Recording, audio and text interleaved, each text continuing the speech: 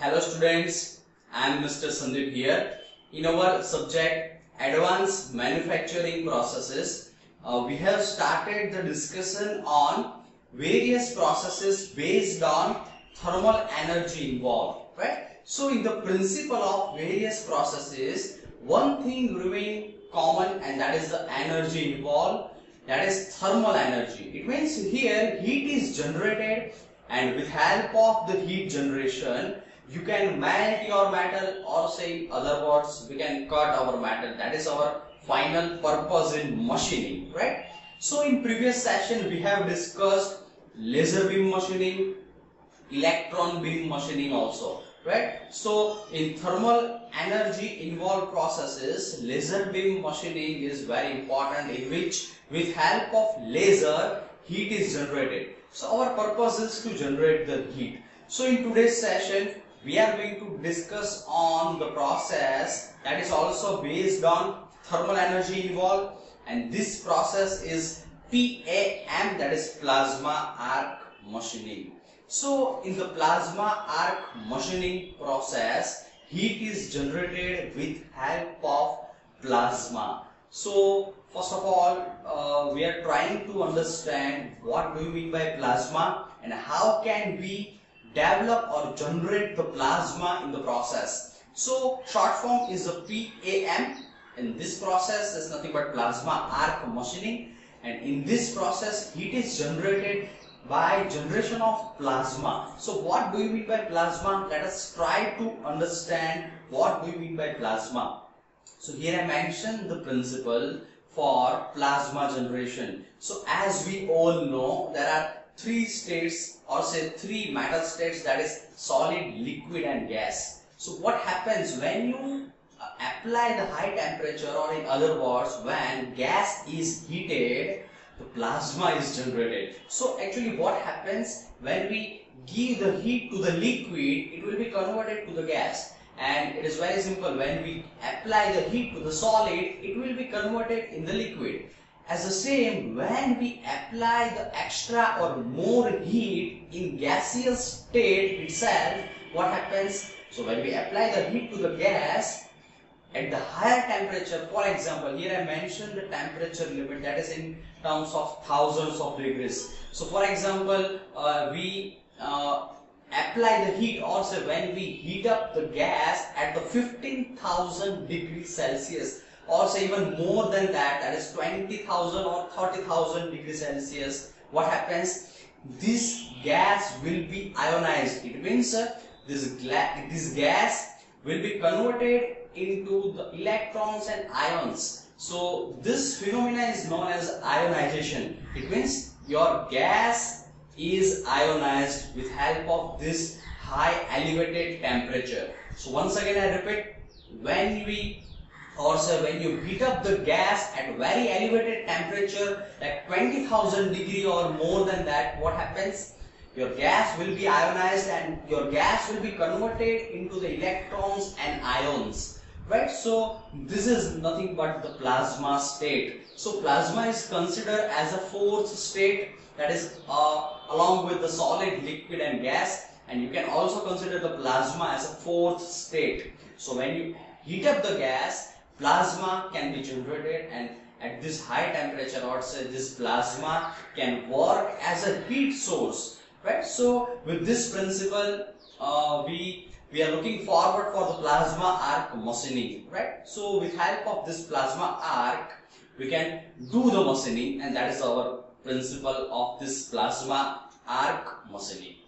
So here I mentioned the construction setup for the plasma arc machining. As per our principle here, arc, or say plasma, will be generated. So here first of all you have to provide one electrode that is generally made of tungsten. So tungsten electrode is provided as per this image of, or say as per the construction detail. So tungsten electrode is that you have to provide the DC supply in voltage around 200 or 300 voltage. So you have to provide the DC voltage supply. So tungsten electrode is connected with the cathode, and another thing is connected with the anode. So here a nozzle is there. So nozzle is provided in which there will be flowing of gases, and from these gases we can generate the plasma state as per our discussion. So generally hydrogen or nitrogen can be provided for the plasma generation. So here I mentioned in this setup,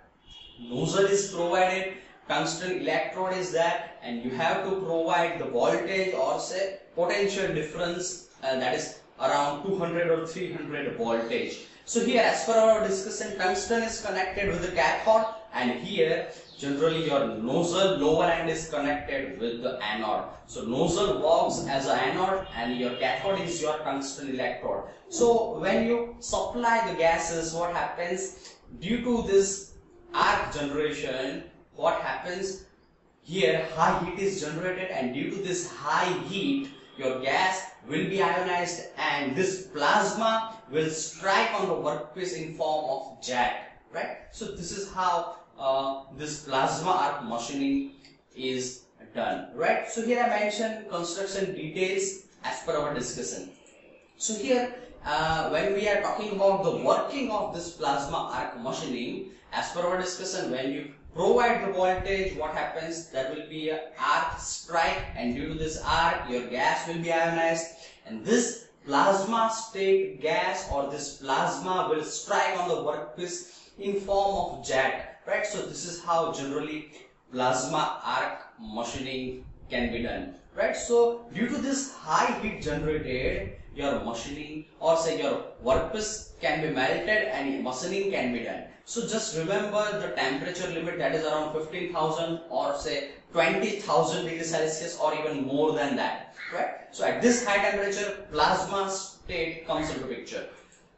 So here I mentioned the various gases generally used in plasma generation. It means in this setup you can provide the various types of gases. So generally hydrogen and nitrogen or some mixture of the inert gases can be used. So argon and hydrogen mixture can be used for generally steel setup, or say for the machining of the steel workpiece you can go for the argon and hydrogen mixture. So here I mentioned the various gases you can use for plasma generation.